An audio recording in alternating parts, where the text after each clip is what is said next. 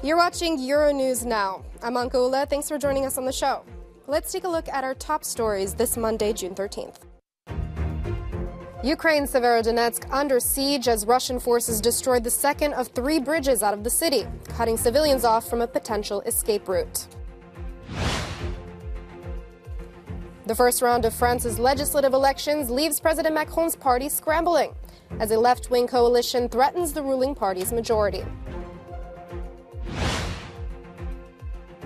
And Cyprus launches a bid to attract more European tourists, as Russian visitors who propped up the industry are banned from traveling there.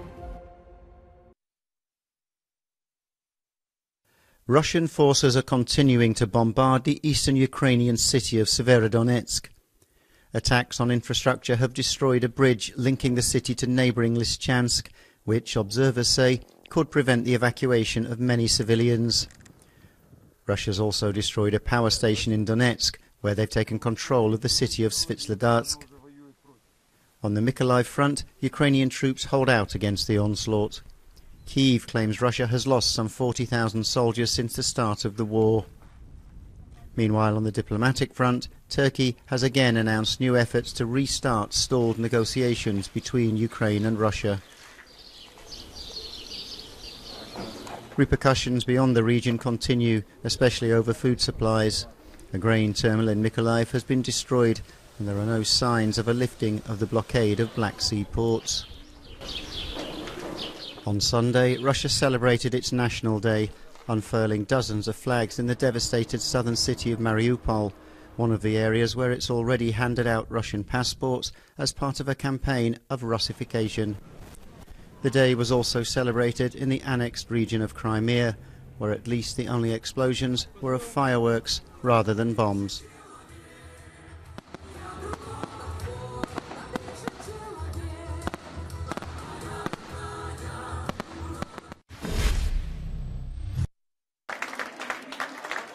A feeling of victory for the left in the first round of the French parliamentary elections.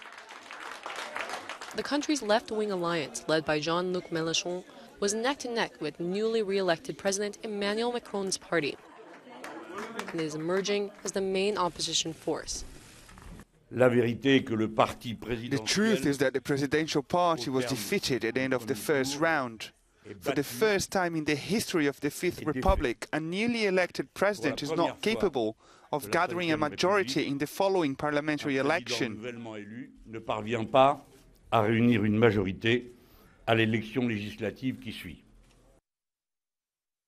However, barring a major surprise, the president will still obtain a majority in the second round, but with fewer seats than 5 years ago, and with this absolute majority in danger. The country's prime minister called for support in the coming days, saying, "We have 1 week to mobilize ahead of us, 1 week to convince, 1 week to obtain a strong and clear majority.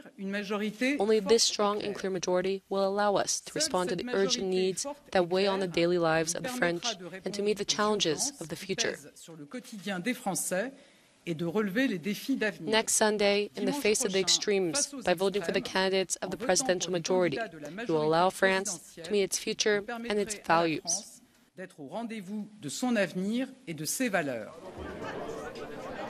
The far-right candidate Marine Le Pen failed to attract the same votes that took her party to the second round of the presidential election. In response, Le Pen called on people not to vote for either Macron or Mélenchon in the second round. In a speech, she said that in the places where the second round will be a duel between Macron's party and the left-wing coalition, I invite voters not to choose between the destroyers from above and the destroyers from below, not to choose between those who want to deprive you of your rights and those who want to deprive you of your property. Abstention has played a major part in this election, exceeding 52%. A record for the Fifth Republic. The goal of many of the candidates in the coming days will be to mobilize those who stay at home during the first round.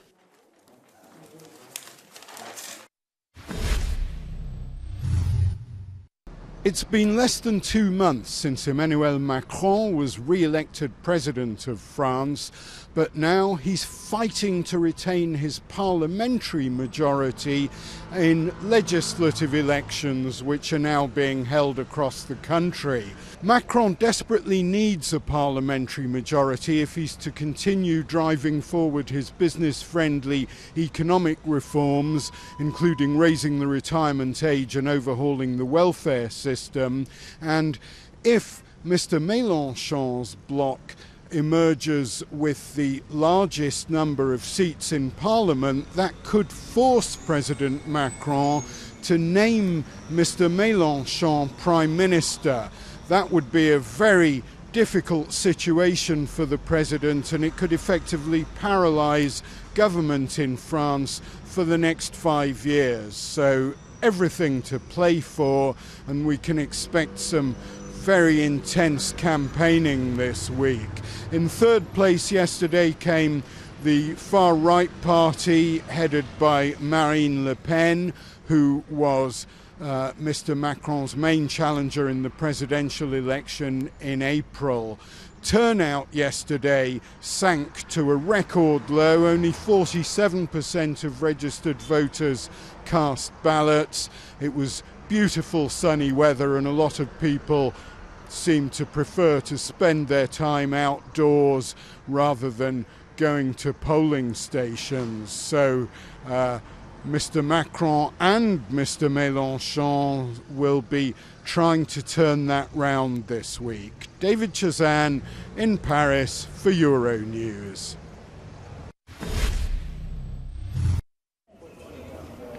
Sunday was a good night for Italy's right-leaning parties. Both the country's conservative Forza Italia and its far-right Brothers of Italy party won regional elections in Genoa and Palermo, according to exit polls. Around 9 million Italians were eligible to vote for mayors in almost 1,000 towns and cities. And the election was a major test for lawmakers before the parliamentary elections early next year. Brothers of Italy has been steadily gaining support over the past 5 years. In 2018, the party, which has neo-fascist origins, polled at around 4% of the vote. But just before the election, it polled at 22%. People were also eligible to vote for 5 referendums on justice reforms. However, the referendums require 50% turnout to be valid, and only around 20% of people showed up to vote for the measures.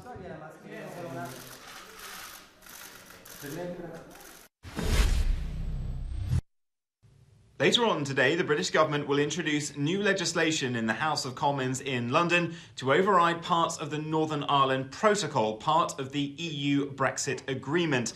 Now, the protocol was designed to stop the UK reneging on the Good Friday Agreement. That peace agreement, struck in the late 1990s, says that there can be no hard border between the Republic and Northern Ireland. In order to do this, it meant that Northern Ireland, unlike the rest of the UK, stayed in the EU single market. And that meant there had to be an Irish sea border. So goods which come from England, Wales and Scotland have to face customs checks when they get to ports in Northern Ireland. Now, this was a compromise, but it was one that the loyalist community and their political parties are very unhappy with. The DUP, the biggest unionist party, are currently refusing to go back into government in Northern Ireland because of this. So the British government is trying to unilaterally override parts of it, saying that these customs checks don't need to be carried out. The opposition to this, though, is coming in strongly from the Republic of Ireland government, from the EU and from the US as well. But the British government is adamant that what they're doing is legal because they say the system just isn't working. Vincent McAviney, Euronews, London. Historians in the UK have made public the 2007 discovery of the wreck of a ship that sank in 1682 while carrying a future king.